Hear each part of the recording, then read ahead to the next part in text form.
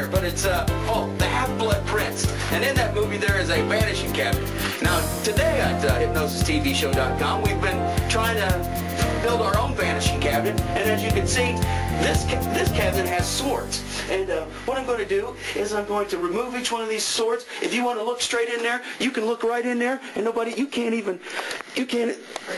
Yeah, I did. I bring it right there. Look at all this. There's no room for anybody to hide in there. So, just like in Harry Potter, we're going to close it up, remove the swords, and see if we can have us a magic babe here. Let's see where this magic babe's going to come from. Let's bring in these swords here. Let's go to the side. Now let me open up the magic box to see where our beautiful magic assistant came from. Here we go. Hey, there she is, Lauren! Where are you from, Lauren? New York? New York. Oh, wow.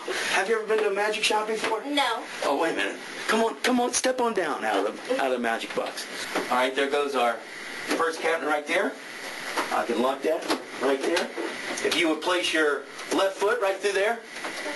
Right there. Right there's the left foot. Coochie coochie coo. Then we put this one right here.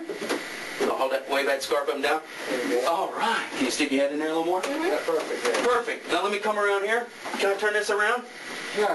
I am here with another edition of Sword Cabinet 2 Hypnotized, and I'm about to make appear out of nowhere a lady that I knew. She's out in Los Angeles, California. She can't get here to Tampa, so I'm using my Harry Potter. No, it's not a Harry Potter, but it's my magic sword cabinet like Harry Potter has in his movie.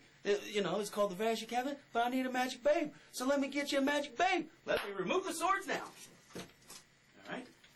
Make sure that they're sharp steel. Let me hand those over to the side. Now I have removed my magic blades from the magic box, and let's see if we have ourselves a magic babe from Los Angeles, California. Ta-da! Mary! I'll go ahead and slide that up. There's her friend, Tammy, taking a picture of her because she's never been salt and half before.